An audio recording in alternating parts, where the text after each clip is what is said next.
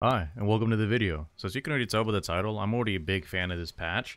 This has brought everything that I was asking for. I mean, my initial reaction from the first few hours of playing with this is I've just been experimenting all the things that have been changed, and so far, I don't really have a whole lot of things to complain about. So I'm really just going to go over a couple major callouts on this. I'm going to leave a link to the actual patch notes in the description, so if you want to go through and look at all the nitty-gritty details, you're more than welcome to.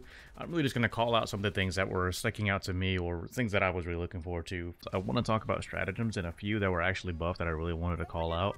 First and foremost, my baby, the Orbital Precision Strike, had a major buff in that its cooldown was dropped from 100 seconds to 90 seconds, so literally just a minute and a half, as well as the call-in time being dropped from 4 seconds to 2 seconds, which, by the way, even with the modifiers on Hell Dive with bots, that increases your call-in time. It's a 4-second call-in time max with your ship being fully upgraded. Now, those of you that have already watched my prior video about the Orbital Precision Strike, you guys already knew that I thought this thing was great. And after this, you can honestly just hit moving targets with ease once you get the timing down with it. I mean, if you haven't been using this, I highly recommend you swap to it now. It is super strong at this point.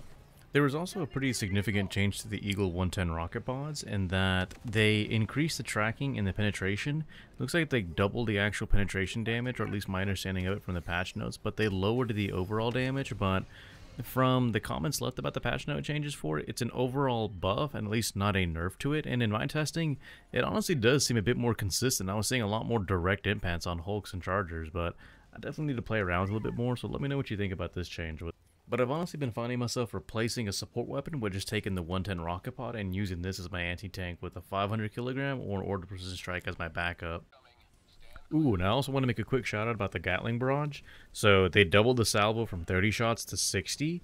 They also increased the fire rate by 25%, and it's a little bit better at going up against some of the heavily armored enemies. They increased the pen on it, and it just seems and sounds cool as fuck to use now.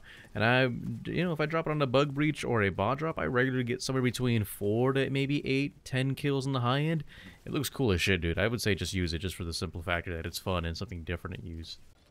But in some other good news, though, about guns, the spear was finally fixed, and I have to say, it is snappy, it is fast, it is intuitive.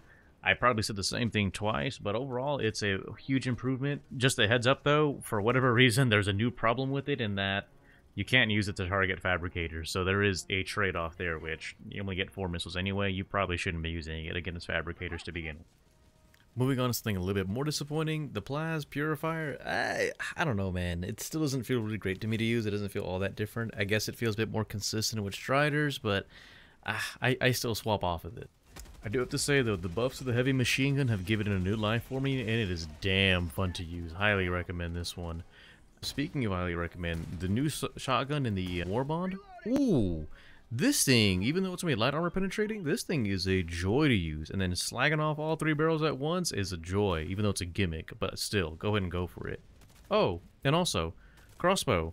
You can now use it to blow up fabricators and bug holes.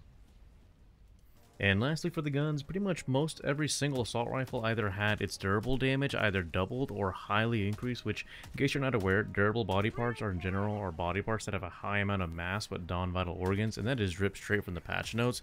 So most of the assault rifles feel a little bit better now when you're hitting non-vital areas, and I've been kind of testing each one of them out. BR-14 is feeling pretty good, 10 drives a bit improved, but I still needed some more time to experiment, and definitely let me know in the comments what you guys have been playing with and what's been working good for you and what hasn't really been working with these changes. Oh, and then unrelated to any of the buffs to the stratagems or weapons, they did actually outright remove one of the mission modifiers. The specific one that they were referring to is the one that removes a stratagem slot from the entire mission. That one's gone from the game right now. Looks like they're going to rework it. Maybe they might bring it back. I don't know. Either way, I don't care. I hope it never comes back. That one didn't seem like a challenge modifier to me. It felt like just unfun. And that's really it. That's all I had that I wanted to call attention to. Like I said, there's plenty more that you can see in the full patch notes. I didn't even touch about the recoil changes in regards to your stance, but I'm really happy with it, dude. Like, overall, I've been playing all day, been smashing it out. I've been trying the new reworked 110 pods, the Gatling barrage, the airburst strike with the new cooldown, and like I already said at the beginning, I have been loving the orbital precision strike. I don't know, man. Overall, I think this patch is what we needed. It's a huge W.